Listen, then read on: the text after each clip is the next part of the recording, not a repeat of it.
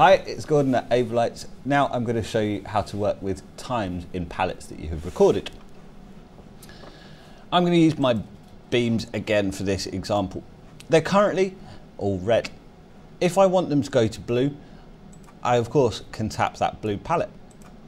If I want this to be a smooth fade, what I can do is add one step into this process. If I say 3 on my console, I then tap a palette, then over 3 seconds, these lights are going to fade to this palette that I have chosen.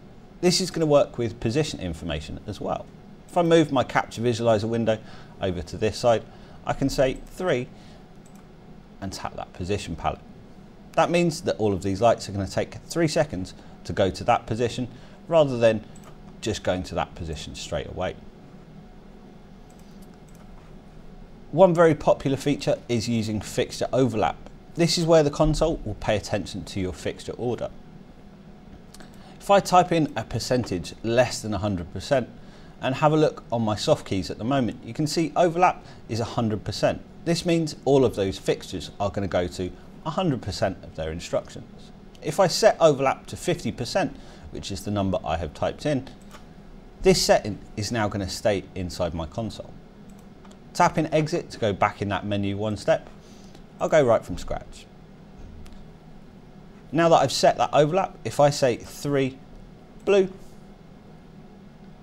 it's going to perform a nice smooth fade looking at the fixture order of that group. So it's going to go across that rig. This is also true with positions. If I say 5 and then tap a position, it's going to use that overlap up until I tell the console that I'd like the overlap to be 100% again. I'm going to type in 100 and have a look at my soft keys. I can then say 3 red and all those lights are going to go over the same time once again.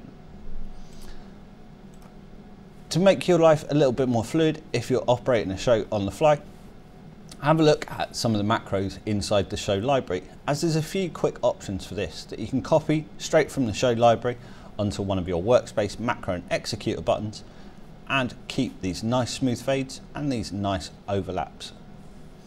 Thanks for watching and tune in to the next one.